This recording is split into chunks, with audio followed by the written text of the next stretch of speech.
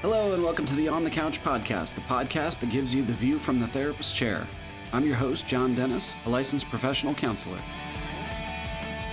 You're listening to OTC episode 66 with Dr. Katherine Ramsland, author of Confession of a Serial Killer.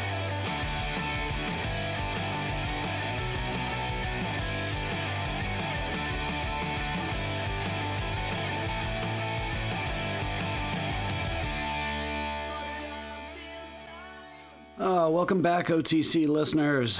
Thank you for joining me for another episode. Oh, man. Yeah, I tried to record some of the intros last night, and I actually had to stop because of the cicadas. It was just so loud, which, me personally, I actually love cicadas. I always associate the noise that they make with summer and summer vacation, so I know it kind of creeps a lot of people out, and it can be deafening and really distracting. So I figured I would not do that to you all and wait to record another day. So today's episode is one I was really interested in. In my my path through psychology and just, you know, life and humanity, I never really gravitated towards criminal psychology as much. I know a lot of people, a lot of colleagues that are always fascinated with it and really wanted to focus on that in their work and in their education, but I just never really did. And more so later in the last couple of years, I started to be more interested in it and want to learn more about it and you know, just really learning the differences between serial killers and spree killers and mass murderers or mass shooting events. And sadly, because it's become so commonplace in our society, which is especially the spree and mass killing events, is such a sad thing to say, you know, so devastating to acknowledge that, like, oh, well, this has become so common that it's probably something I should learn about. And I had kind of entered in through the TV show Mindhunters, which I thought was amazing. I really enjoyed it. I know that it's done, at least for now. Hopefully it makes its comeback, but we'll see. And so kind of got entry level there and learning about just the different serial killers and FBI and profiling and some of that. And then started to move into different documentaries. And that's how I came across Dr. Katherine Ramsland. And I mean, you have to check her out. She is such a amazing, like, library of information. I mean, even just like her own library of the books that she's written. She's written something like 60 plus books. You hear us talk about. She is the director for the Master of Arts in Criminal Justice program at DeSales University. So she teaches a lot of classes. She writes a regular blog for Psychology Today. Like I said, she's published like 60 books. The one that I have here in my hands is Confession of a Serial Killer. So she worked very closely with Dennis Rader, who is also known as the BTK killer, and helping to sort of, you know, put his story together and was able to write a book about it. And it's, you know, I just wanted to share just an excerpt from it because it's so fascinating. But we were really trying to focus on just the differences between serial or mass and spree and what goes into psychological autopsies and things like that. So she writes in Confession of a Serial Killer, you know, I'm always intrigued by the ideas that people have formed about Dennis Rader. As they learn about this project, they make comments. Many are based on serial killer stereotypes from television. Does he speak in a monotone? After all, psychopaths lack emotions, don't they? Someone else insists that he must have been abused as a child. If he doesn't admit it, he's lying. Another is convinced that the so-called McDonald triad of fire setting, bedwetting, and animal cruelty is a firm precursor to a serial murder. In other words, many people believe they already know what they will read in this book. They'll be looking for confirmation. But Dennis Rader has unique qualities and experiences. He looks to role models among other serial killers, but he also diverges from them. And in sharing that, I wanted to highlight, kind of that, I always think of that, MTV Real World, like You Think You Know, or what, I forget what the show is. Somebody will probably comment on that I don't know it, but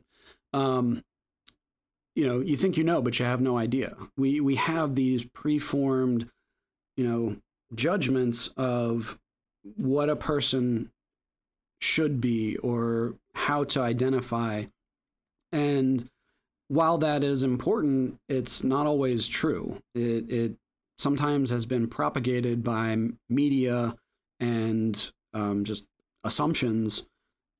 And that's part of why I was so excited to talk to her, is trying to unpack some of those myths and what she learned and what she took from her time working with Dennis Rader and just over the course of her career. So again, definitely you want to check out her books. There's so many things to choose from that would interest a person about, just the mind of some of these individuals. I hope you take something, as always, from the episode, and thanks for checking it out.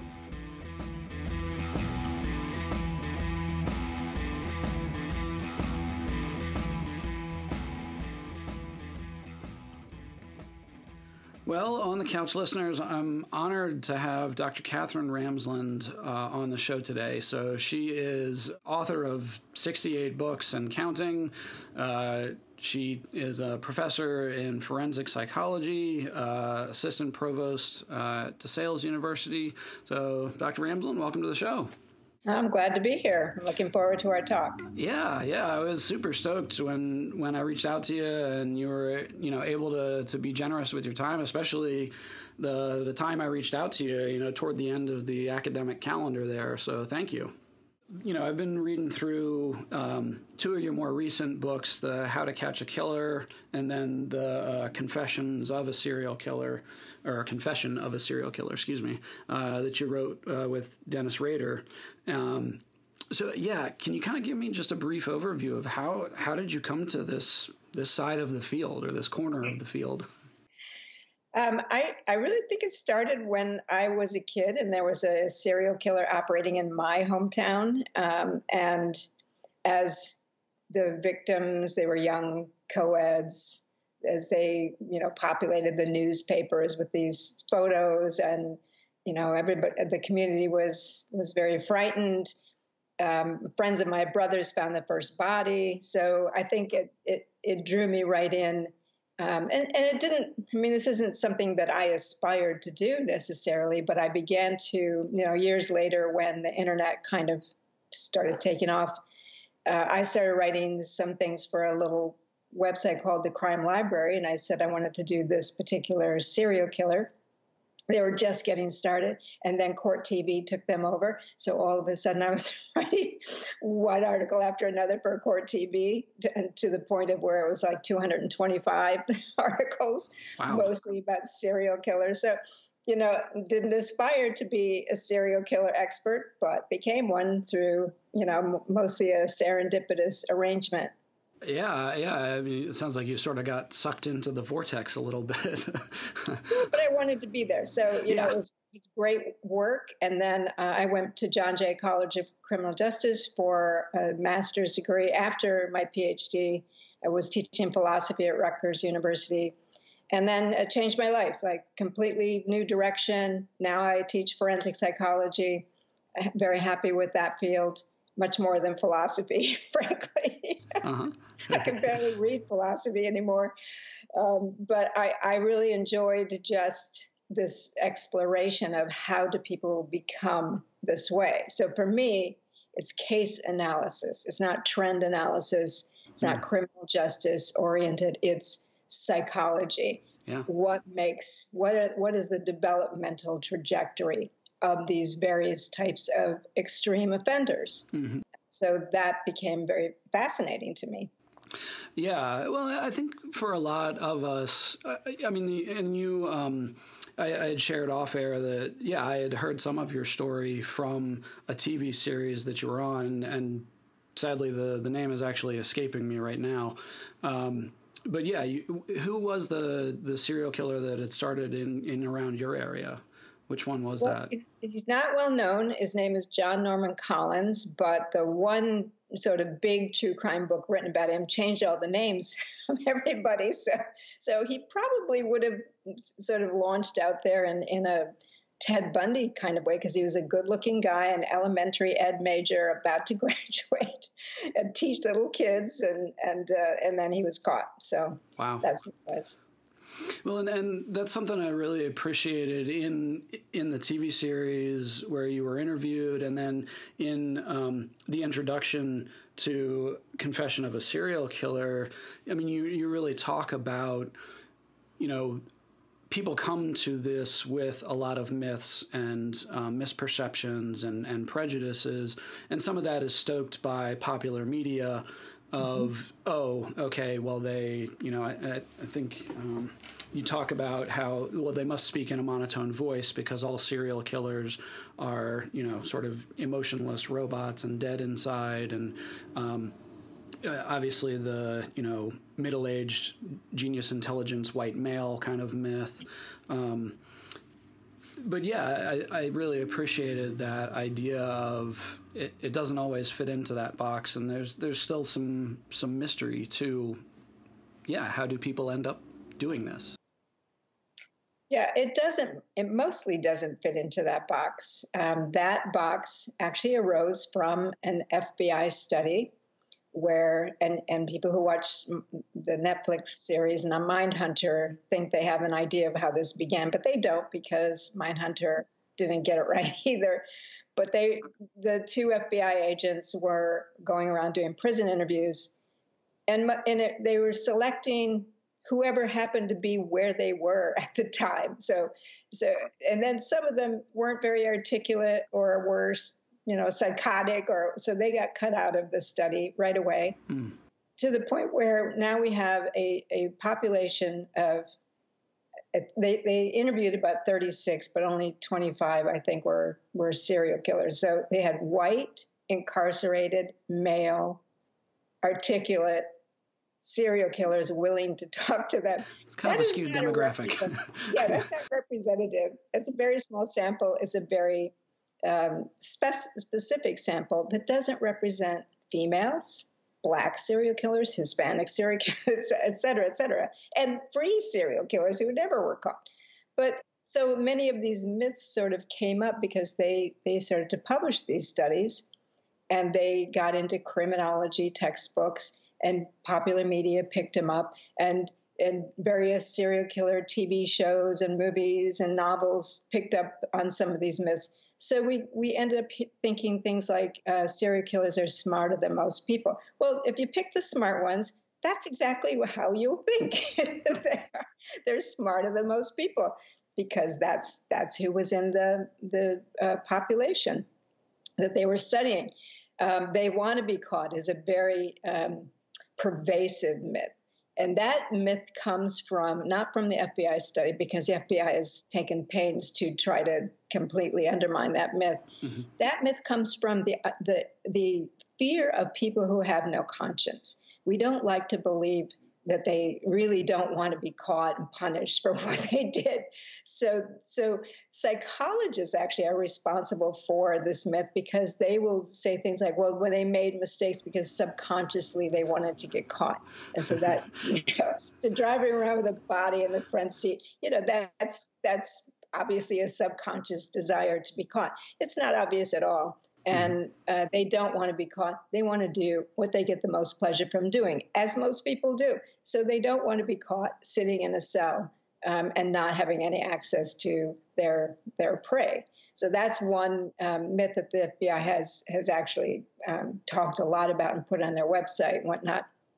as you mentioned, the myth that they're all psychopaths, cold, emotionless, monstrous beings. First of all, most psychopaths are not even criminals. And they're certainly not necessarily murderers or serial killers, and not all serial killers are psychopaths. We have some that are psychotic. We have some who've turned themselves in, who do feel remorse. That doesn't qualify for being a psychopath. So yes, probably the majority are, but not all of them. So you have to make some room for the outliers, which is one of the reasons I studied Dennis Rader. He was an outlier in a lot of ways. He was a family man, heavily involved in his church, president of his church congregation. He had a steady job, a series of steady jobs. And you know what? And I've spent 11 years knowing him. He can be amusing. He certainly gets angry. He has sorrow over the pain he's caused his family. So, those aren't psychopathic types of traits that we notice. So part of what I like to do with these case studies is to show that these myths don't really work and they don't really explain much of anything. And all they do is make people falsely feel secure because they think they have the formula, and they don't. Mm-hmm. And we still are learning, and we should stay open to new things rather than deciding how things must be based on past cases or flawed studies. Mm-hmm. Well, and I think also, you talk about it sells papers, or it gets views to have, these 10 characteristics are, how to catch it, that kind of thing. And I think, a lot of people, we like things to fit into those boxes, it makes us feel better to feel like we know, but we can predict we're safe. If we think we know what they look like, we know we'll be able to walk across to the other side of the street to avoid them. That's what we think. Sure. Well, and going back to what you were saying, with the skewed demographic, when you're looking at Ted Bundy, who, arguably one of the first, that was when media really blew up pretty huge in terms of being in the courtroom and sensationalizing things that way. Sure, he presents very well, very charming, very intelligent, on his way to a law degree and representing himself in court. And then with... Well, he didn't have a law degree, and he didn't... Yeah, he was working really on it at the time, I think. So that's another myth about Ted Bundy. Uh-huh. He had it all together when he went to law school, and he didn't. Yeah. Well, and also the wanting to be caught. I think a lot of times the son of Sam. The toying with the police. That everybody does that. Yeah, and then of course leave it to us in psychology to put our own incorrect spin on it. And, we want explanations, and there are various personality types, even in our field, in law enforcement and criminology. There's a person who's a high need for closure, who wants everything nice and neat, predictable, and controlled, and there are people who can float low need for closure, can float with ambiguity and lack of answers until we really get all the data. So those are personality types work, well together if they appreciate each other's strengths and understand each other's weaknesses. But when you have someone who's a high need for closure, who's responsible for spinning out these interpretations of data, that's a problem because they close things off. I had people say to me about Dennis Rader, well, he must have been abused as a kid because they're all abused as children. I said, he wasn't, and they're not, and that is a myth. But people like to cling to that because they've read it in a criminology book or some, fiction book about serial killers. So that becomes a problem because I think it doesn't allow us to stay open to the actual cases, the things themselves. And one of my degrees is in phenomenology, and I appreciate the idea of bracketing your your preconceptions in order to let the data speak to you in the way it actually is, and not through your filters. But it's very hard for certain personalities to lose their filters, because that's how they make sense of the world. Mm-hmm. Well, and there, I think you were referencing I'll just kind of read really quick from the introduction, convinced that the so-called McDonald triad of, fire setting, bedwetting, and animal cruelty is a firm precursor to serial murder. That, like you said, it's not everybody does that. It's not a. Well, it's not even. There's not even good research to support it. It was suggested by a Dr. McDonald, who did a few. Again, non-randomized studies on some of his patient population, and he didn't even find any evidence to support it, but it's a nice, neat formula, and it got into the popular media, supported by certain, very vocal and prominent people, and it's not correct. Animal cruelty, yes, we certainly have a lot of animal cruelty in the past of serial killers, but that triad, no. And even the fire setting, it's got to be persistent, destructive fire setting, not just playing with fire a few times. Kid, that's not what it is. But even that you don't find in the backgrounds of all these cases. And even in that very small, tiny study that the FBI did, it wasn't even 50% who had these three. So, this myth is out there, and I hear it all the time by educated people. And I wish people would stop. There was a master's thesis devoted to looking into all the research on it. Like, there's nothing here. There's no support for this. How did this become such a popular concept? Because it's a nice, neat formula. We like threes. Yes, to reference Shakespeare. Yeah. So obviously recently we've had a lot of mass casualty events and things like that. I did want to kind of divert for a second to just outlining for most in the general public the difference between serial and spree and mass. Can you kind of speak to that? Yeah, it's such a complex history. They all used to be grouped as multicidal killers because it's more than one, and it became clear that categories were needed, and then some categories definitions got changed, etc. So let me just see if I can do a nutshell. Yeah.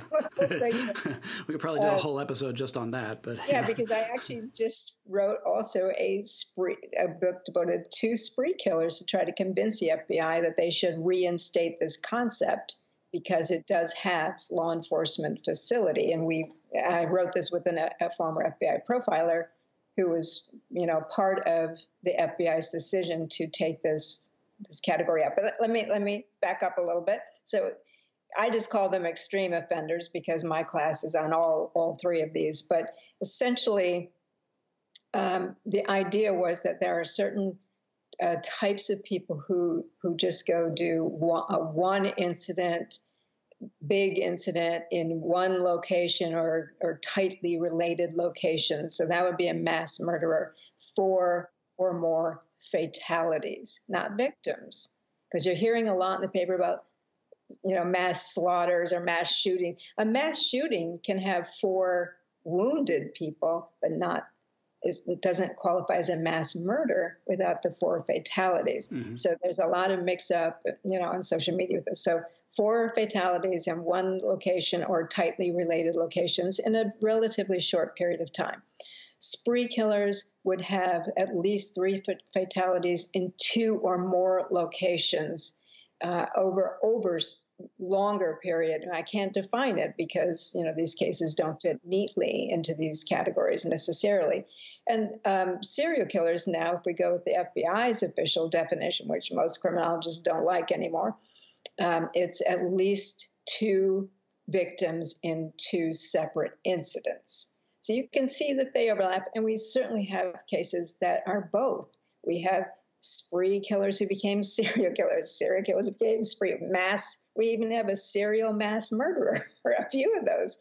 So they certainly overlap. Why do we have the categories? Because we're studying motivational aspects of them, and also treatment and predictability, as well as if it's a spree killer or a serial killer, like a mass murderer, that's a one-off incident, often suicidal, but not always. But typically, you know who it is. There's no mystery here, unless they run into a mall and run out and nobody caught them. But that's pretty rare. So typically, they're just trying to make some big statement before, the end or something like that. A spree killer is very similar to a mass murder in terms of motivation, usually fueled by anger. Their incidents will be linked by that precipitating incident. So I think of them as a mass murderer that's strung out over location and time. So you take the same kinds of motivating factors, personality, rigid, controlling, angry, want to make a big statement. And often we do know who the spree killer is. We just don't know where he or she is, or they, because there are certainly groups of them as well. And a serial killer, very different. It's really hard to predict someone who's going to become a serial killer because there's a lot of differences among them. And maybe there'll be 2 incidents 2 nights apart, like with Gary Gilmore, for example, or maybe there'll be 2 incidents 3 years apart or 5 years apart. There's one in People magazine yesterday who has maybe 4 in all these different places and periods. So that's very different from what you would think of as a spree killer. Again, there certainly are mixed types. There certainly is overlap. Very few people, when they're committing these crimes, think about which category do they want to go into, unless they want to be the world's worst mass murderer or the world's worst serial killer. Then they think about, what's the definition. But for the most part, they're just acting out. And they might even think they're going to be a mass murderer, but then they take off and kill somewhere else. So now they've just changed categories. Mm-hmm. So it's complex. I can understand people getting a bit confused and annoyed, especially my students. Come exam time, yes. How loose these definitions are, but it's in part because we're evolving in our understanding of this. For example, the FBI used to have a definition that it was at least 3 victims in 3 locations in 3 incidents with a cooling off period. Well, what does that mean? What's a cooling off period? And also, what about John Wayne Gacy, who had them all in one location? Mm-hmm. So he's 33 young men. Does that not count as a serial killer? Well, not according to that definition. Mm-hmm. So they had to change it. In the process of changing it in 2005, they decided to remove spree killer as a category because they didn't think it had any facility for law enforcement. They're wrong about that. And we make an argument in a book that we wrote, looking at cases from, I think we had 43 different countries, showing that a certain category of spree killer, you can actually anticipate where they might go and catch them. So there is facility in understanding the differences between mass spree and serial killer. And criminologists also think, because of the motivational nuances, the differences, trying to understand them and trying to treat and stop them, you really do need the 3 categories. So that's my pitch for the 3 categories. Maybe the FBI is listening. Well, again, it's, just interesting how, it evolves over time and changes based on, circumstances and need and research and evidence. And by the way, other countries don't necessarily accept these definitions either. So they're doing their own thing. Mm-hmm. I've seen as many as a minimum of 10 murders before you're a serial killer. So when I write a blog for Psychology Today, and it's usually on some kind of criminal topic, and I get people, what? You're wrong about this. That's only 2 victims. That's not a serial killer. Like, okay. Yes, it is. That's the metric system. This is the, yeah. Yeah. Exactly. Nice. Okay.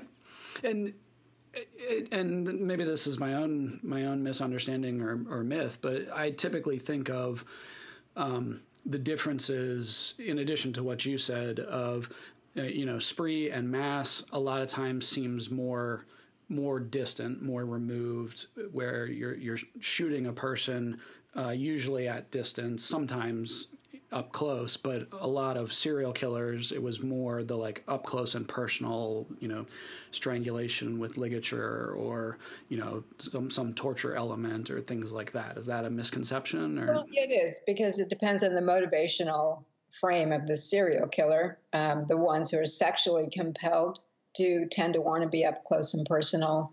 But we certainly have those who use poison, who shoot, who use bombs.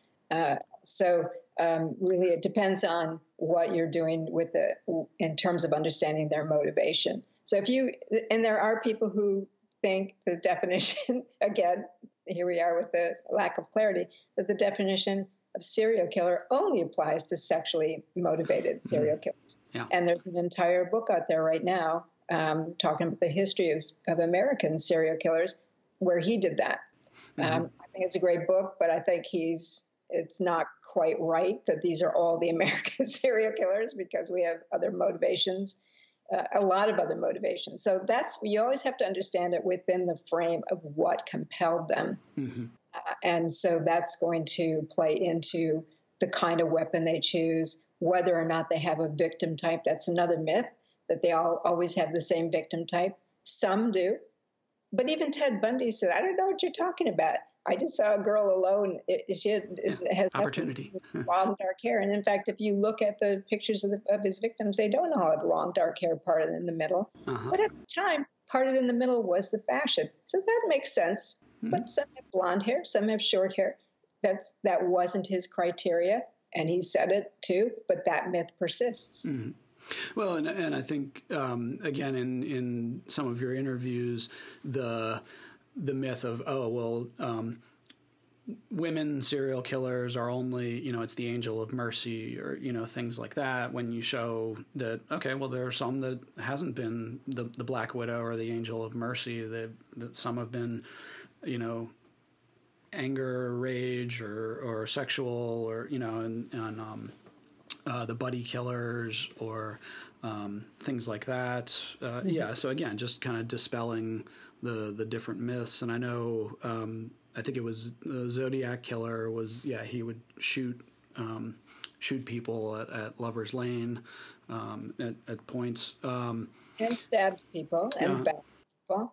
But since we don't know who the Zodiac is, I think, depending on who you ask, we're not even sure if there are victims we don't know about. Yeah. So that's important too. Well, kind of getting into the psychological characteristics, are there similarities across the three of serial, spree, mass in terms of psychological characteristics? Yeah. You're listening to OTC episode 66 with Dr. Katherine Ramsland, author of Confession of a Serial Killer. We'll be right back after a brief word from our sponsor.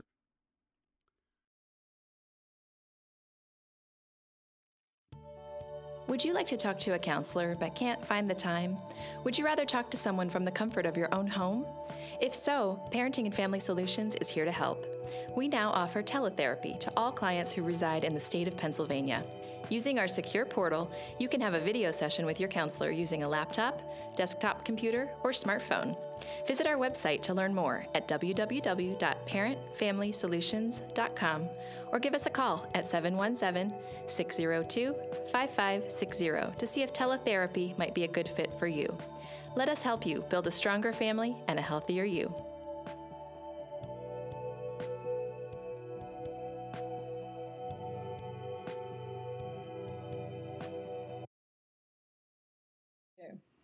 Well, kind of getting into the psychological characteristics, are there similarities across the three of serial, spree, mass in terms of psychological characteristics? Yeah. There are similarities between mass and spree that are pretty dramatic in terms of the anger, rigidity. You find visionary types of serial and spree killers where they think they're doing this in some righteous cause, or trying to make a mark for religion or politics, or something like that. you'll find that kind of thing much more often with mass and spree killers. Mm-hmm. And serial killers have a lot more diversity in terms of the motivations, the psychological type. We have male and female. We have team killers. It can be greed, profit, anger, power, no particular reason, just felt like killing today. That's very different from what you'll see with a mass or spree killer. But there is a subcategory of serial killer where there's a lot of commonality, and that's the healthcare serial killers. So we have male and female nurses, a few male doctors, not many female doctors, but other types of healthcare personnel or staff. They have very common motivators. But even among them, there are some differences, but they have very common motivators and very common types of methods. Usually, there's anger. With female healthcare serial killers, there's often a mental health issue. So you can study them and you can even predict them. I have a whole book on them where I lay out a chapter where here are the red flags. If you are a healthcare worker and you suspect someone, here are the kinds of things we find in common to these killers. But you can't do that with serial killers as a whole. First of all, there are thousands of them around the world. And different countries have different motivating influences. So you can't do that with serial killers, but you can do risk analysis and risk projection with mass and spree, because they do have and again, there'll always be outliers, but there are fewer among this type. They tend to be angry, controlling, middle-aged. Things are going wrong, and they're reacting. They're making threats. They're arming themselves. You can see almost here's a person who's ready to go. They're like a ticking time bomb. So if you're a person who is close to someone like that, you can begin, if you know the signs, you can predict and also help to intervene. So that's one of the things, like the school killers with juvenile killers. We have now some things set up where people can call in and say, I think somebody's, he or she is collecting guns, because you just had a female, by the way, who went on a campus and did it.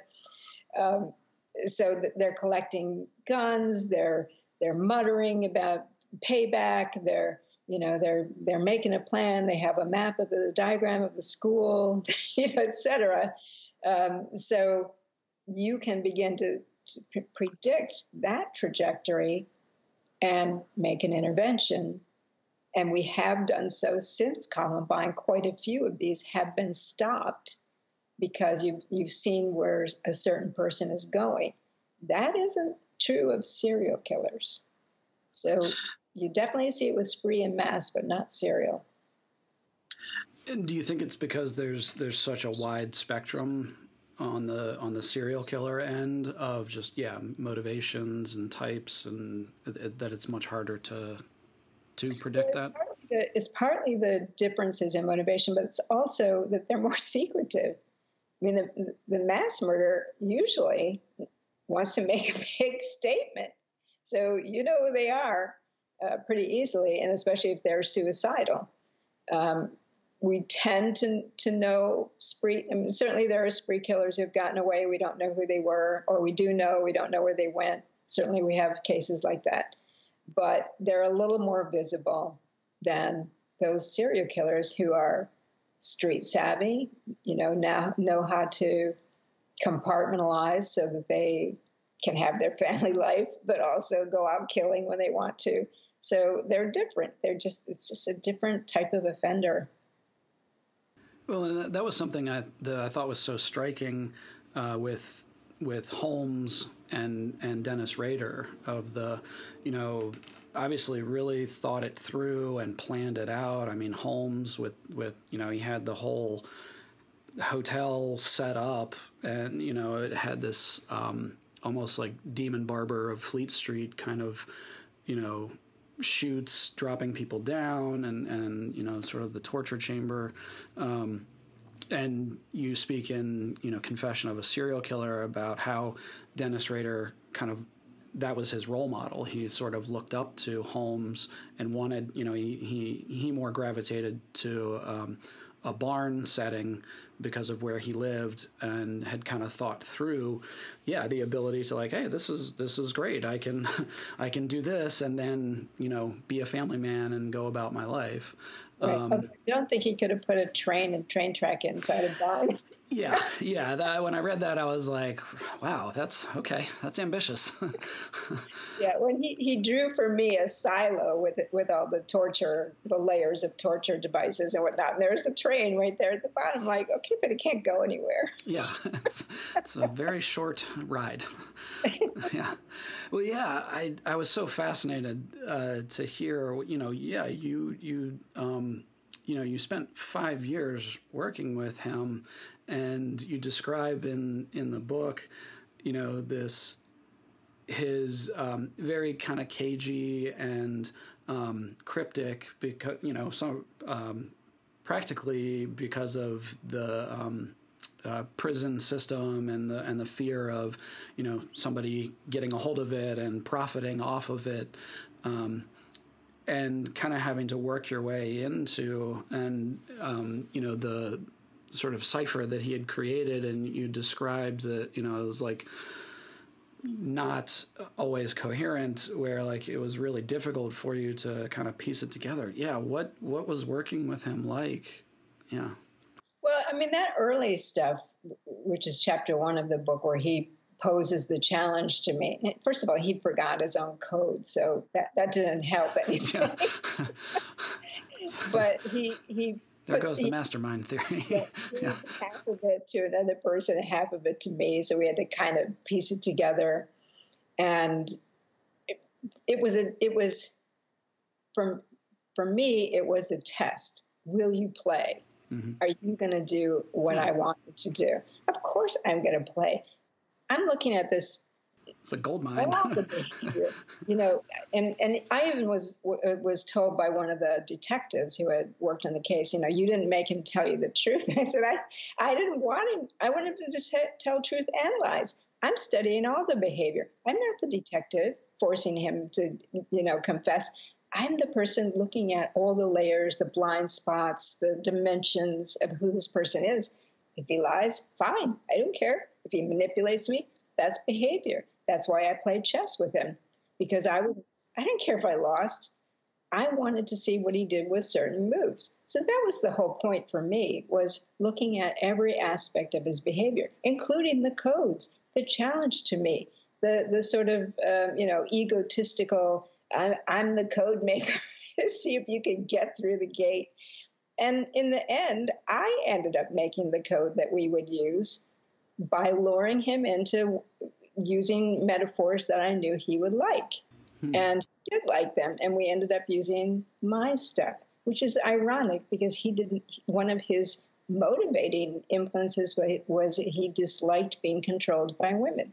But there I was, right? Mm-hmm. Yeah. Yeah, I mean, imagine, you get that what was it like question. I mean, I know people conjure up that, Silence of the Lambs, Clarice sort of, images. I know you talk in the book how, a lot of it was, writing letters back and forth. And so, what do you take from that experience of working with him? Yeah, how did that educate you or shape your research on this topic? Yeah, well, and in a way, I also collected experiences from number of other people who immersed in this kind of thing.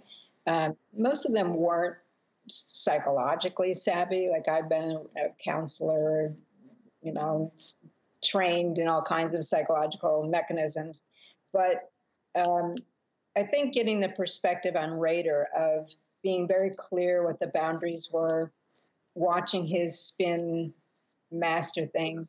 Do you want me to stop? I don't know what's going on. No, keep going, please. I don't want to interrupt you.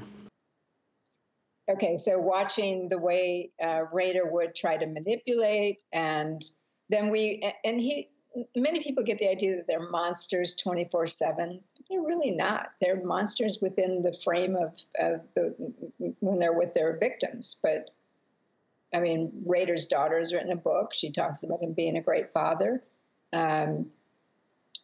Lots of other serial killer relatives say similar things. Not always. Sometimes they're nasty guys, just all through and through. But quite often, they're not the constant monster. Even Ted Bundy talks about that. He says that, and he and Rader almost have the same phrase: "I'm a good guy who did some bad things."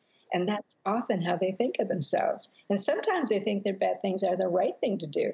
Like Gary Ridgway, the Green River Killer, thought he was doing the police a favor by getting rid of sex workers.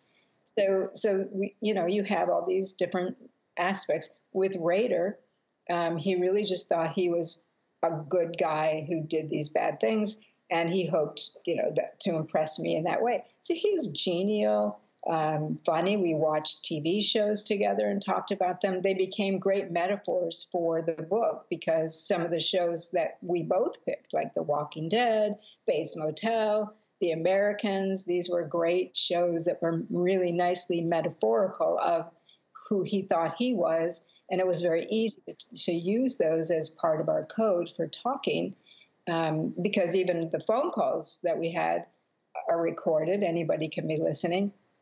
But I think for the most part, it was not difficult for me to talk with him, either face-to-face or on the phone or read the letters. Occasionally it got a little much, and I would, then I would have my support group, which is my friends who can tolerate this kind of thing, share the burden. You guys have to know this too. It's like, you can't unsee this, so you guys have to look it too. Thank you. And I always recommend true crime writers get themselves that kind of support group, because sometimes it can get overwhelming. But for the most part, it was not difficult. He, unlike some serial killers with other authors, he was respectful of boundaries. The one time he broke through and called me at the wrong time, he was apologetic, but I think you need to know this, So he was not vulgar. I've seen that with other people. He did not call me at night. He did not, run up the tab, or ask me for money. Any of that stuff that I've seen with other killers who work with other authors. So I was, I think, fortunate in that he did actually.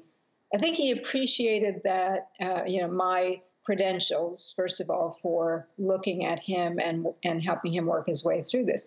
But we read some tough books about violence. I asked him to apply this to himself, and to his credit, he worked at it. He did work at it, and I thought he had some really interesting insights.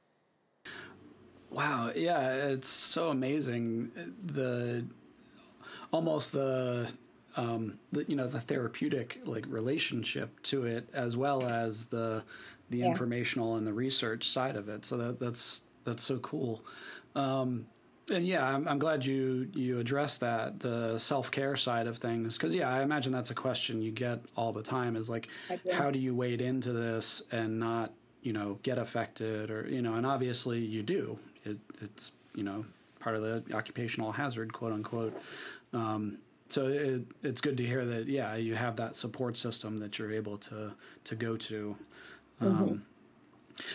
The one psychological characteristic I wanted to ask about was, at least for Dennis Rader, and I'm not sure if it's all serial killers, but it seems like a lot have that very rich fantasy life that they are really fantasizing about a lot of these things a lot. Is that accurate? It is accurate, although I think as they age and the hormone levels come down in terms of the pressure on the libido, I think it's a little less. But that's where they live. But you know what? So do writers, I got to say. I live mostly in my fantasy life too, and I'm not killing anybody. So I think that there are people who have a very vivid imagination. There are even people that we call fantasy prone, where the fantasies are more real to them, so much so that they can actually imagine themselves having an allergy to poison ivy. They don't, and their skin can blister even though they don't have the actual allergy. So we've certainly seen interesting psychological phenomena with the continuum of people who are engaged with their fantasy life.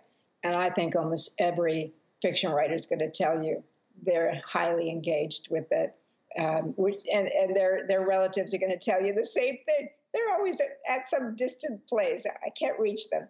So I think the serial killers are kind of on that continuum. And again, it's usually the sexually compelled ones, not the greed compelled, not the anger compelled.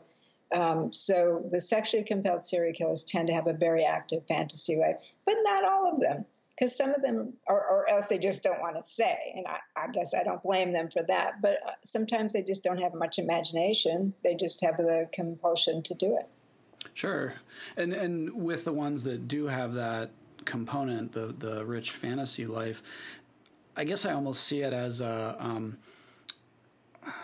building over time. And I know Dennis Rader talked about that, of like, I had hoped to control it, and then in the end wasn't able to. And the sort of like almost like exposure therapy of like they were shaving down the barrier between the fantasy life and then reality. The more they fantasized about it and then grew to act on it. Is that accurate? Yeah, I think Rader gave us some really interesting insight there. Like, I think he used the metaphor of leaving shore, but he always thought shore, he could get back to shore, which is, his other self. And then one day he turned around, it was gone. And he didn't realize that could happen. So I think he gave some really interesting insights on the evolution of his, the murder part. And I also love his cubing concept, which I think is actually superior to the psychological concept of compartmentalization. Because with compartmentalization, where you have, and it's not multiple personality disorder, but it's the ability to manage different faces like an actor taking on different roles. But the cubing is interesting because you are the cube, but you have various spaces on each side of the cube, and you can just shift it as circumstances call for, being a father, being a thief, being a killer, being a president of your church council, whatever the circumstance calls for, you can put that face on, but all the other sides of the cube are still you. And I think that was a brilliant concept. He thinks I came up with that. I did not. He came up with that, and I'm attributing it to him. And I think he didn't even realize how brilliant it really is. But that's one of the things that came out of our discussions.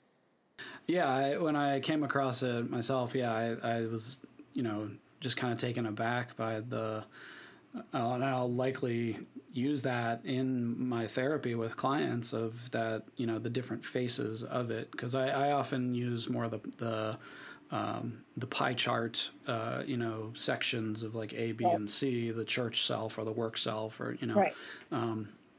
Yeah. Put it on a cube. Try it. Put it on a cube. I make that for my class. Yeah.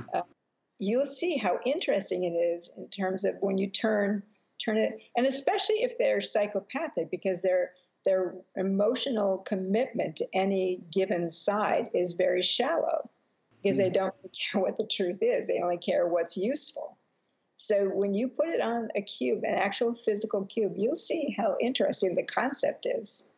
Yeah. Wow. That's thank you so much for, that and more, putting in the work with him and everything that's come from that. So in terms of, I often ask my guests, if you were head of, the government, the position for mental health or behavioral health. What'd you say? What'd you say? How do you know I'm not? Well, in this hypothetical, yes. If you were head of, mental or behavioral health for the country, are there certain steps that you would take or things you would implement to try to help us detect or put a stop to some of these individuals forming? Yeah. It would be so difficult because of our history of the civil liberties, the civil rights of people, that they should be able to say no to being institutionalized. And, we have such a complex history with mental illness, with how we're spending taxpayer money, with, large institutions versus community centers. And so many people have fallen through the cracks as a result of that.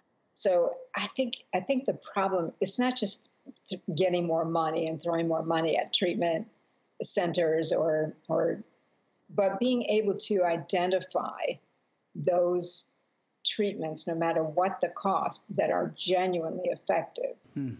For example, the Mendota Juvenile Center in Wisconsin, working with,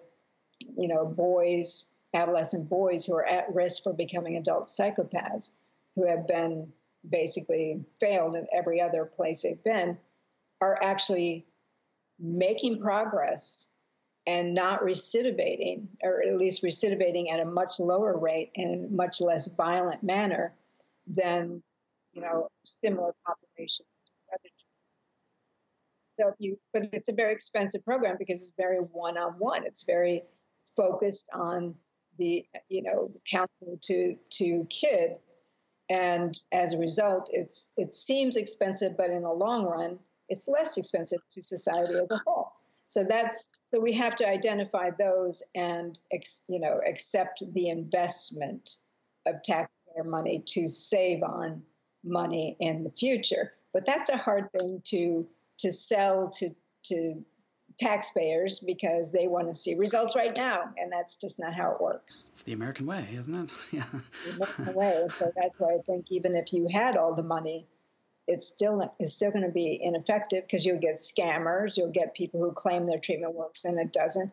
I think it's a hard question. That's why I'm not a sociologist. I am actually in psychology. Uh-huh.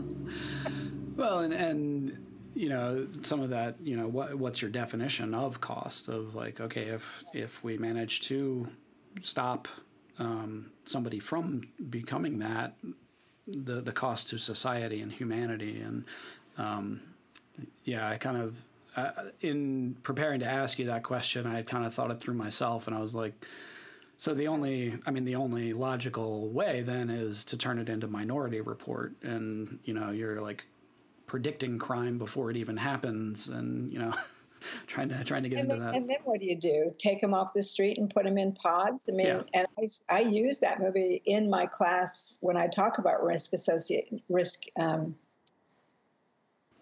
trajectory, because that's the only. So let's say we can make these predictions. Now what? What are you going to do? Let's say we can make them lock them up and throw away the key, or what are you going to do? Force people to abort because now we can tell genetically that their child is at risk for becoming, some violent person. If we get to that point, we have to face these questions, and there are a lot of ethical questions involved. The same thing with all the brain research we're doing and the brain scans and talking about, wow, we're seeing the differences in the brains of psychopaths from ordinary people. Well, again, psychopaths aren't always violent, so you have to be very careful with what you're going to say and do about this. So I think it's a very difficult question. We're right back to philosophy and ethics. Absolutely. No, again, it's a never-ending rabbit hole to kind of to go down. You also, you teach and you consult on death investigations. I wanted to ask about that side in terms of psychological autopsies. What is that? How is it conducted? Yeah, can you kind of describe your work with that? Okay, well, a psychological autopsy is most effective when you have ambiguity as to the manner of death. So manner of death is natural, accident, suicide, homicide, and undetermined. And undetermined can be as high as 20%. Or wrongly determined. You think it's a suicide when, in fact, it's an autoerotic asphyxiation accident. So that's two big, very, very different things, especially for insurance payouts. So the psychological autopsy dives deep into the person's mental state in a way that detectives, police are not trained to do. So you usually would team up with a mental health expert or what we call a suicidologist. Many people have not even heard of that. But a suicidologist has studied the field of suicides and the multiple ways that people have elected to end their lives and the reasons why, as well as the people who've survived serious attempts and what they've had to say. So a person who has that kind of expertise can assist detectives with looking at an incident that seems to be going in more than one way, and they're not really sure what call to make, especially coroners. So I do work with a local coroner, and I've consulted with a few other coroners in other jurisdictions on cases that were difficult and might look like one thing, but if you add some psychological factors, look like something else altogether, or might be a staged crime. So it looks like a suicide, but in fact, there are items that show maybe somebody killed this person and staged it as a suicide. Or the person themselves wanted it to look like a homicide, but they're killing themselves, but they want their family to have the insurance. So, there are multiple different options that someone with some expertise in the suicide area of psychology can assist law enforcement with closing this case and helping families, and especially with insurance companies and whatnot. So the psychological autopsy is just diving deeper into the psychological components of a death incident to help establish what is the manner of death. Hmm.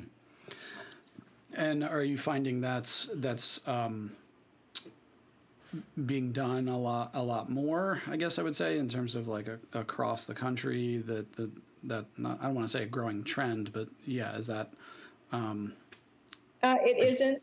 I do train coroner groups and death investigation, homicide officers and whatnot in it.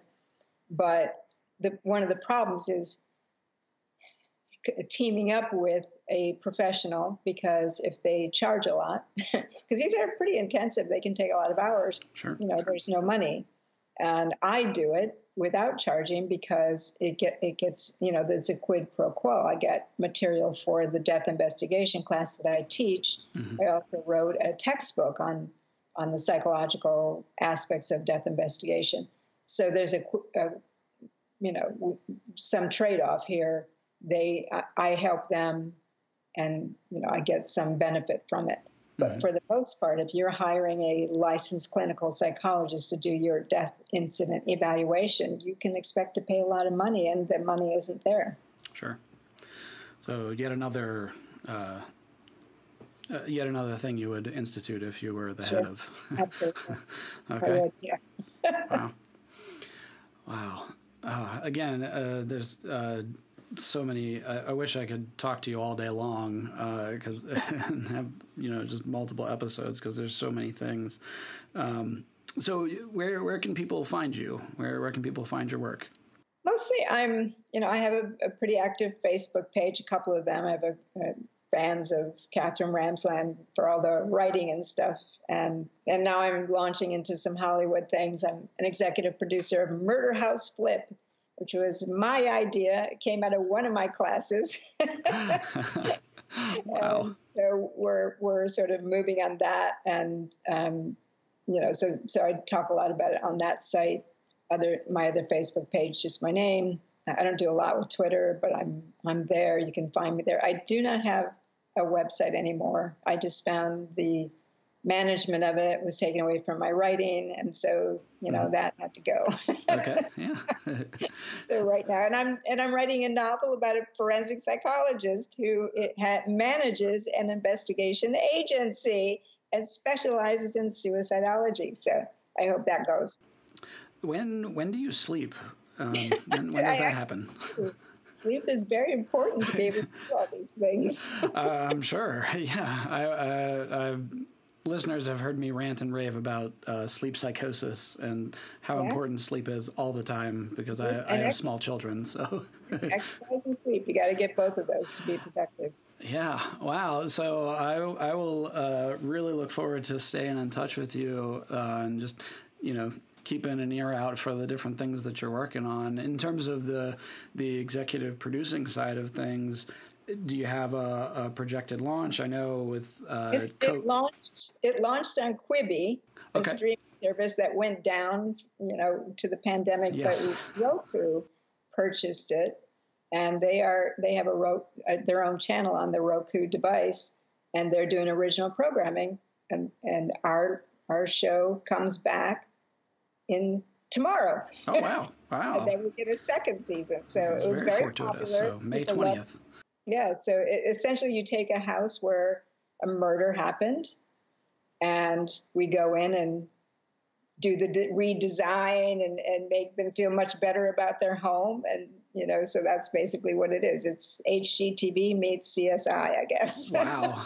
Yeah, that is a pretty cool idea. I've often thought of that, of not that idea, but yeah, the wondering, like, yeah, who buys that? I know that there are people that love the notoriety of the, well, I have that house, and love that aspect of the, the darker side of,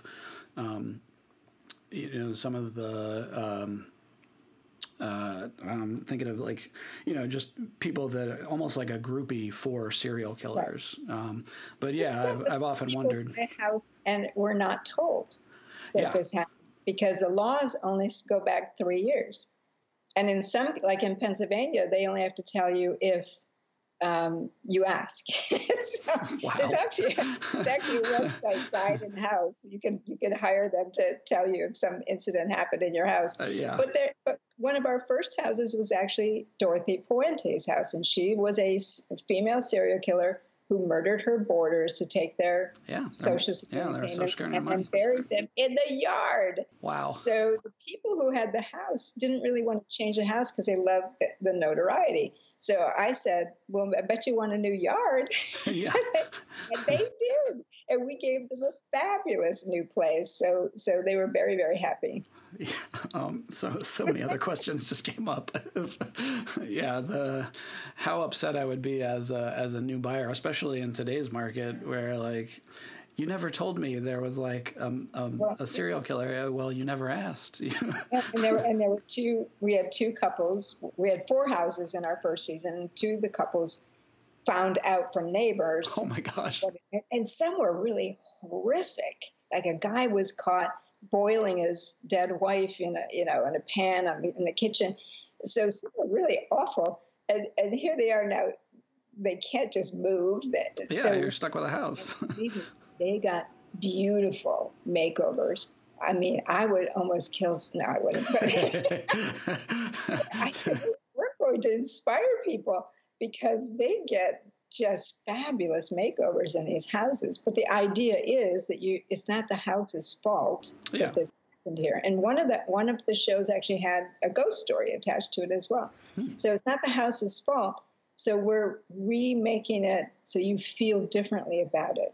And that's the idea. And in follow-through, they've all been very happy and said it really did make a difference. So that's the idea of the show. Yeah, that's awesome. So, yeah, listeners, you can catch it on Quibi and Roku. And not Quibi. Quibi's gone. Oh, well, yeah, sorry. It totally went under.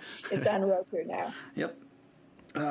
Well, Dr. Ramsland, thank you again for sharing of your time and your expertise. You just added so much to the world of psychology and just our society, and being willing to move into this and dig deeper. So thank you. You're welcome. Thanks for having me. I enjoyed it. Take care. Okay, you too. Thanks again for stopping by, OTC listeners. Next episode will be OTC episode 67, where I'll be talking with Dr. Jenny Wang about mental health in the AAPI community.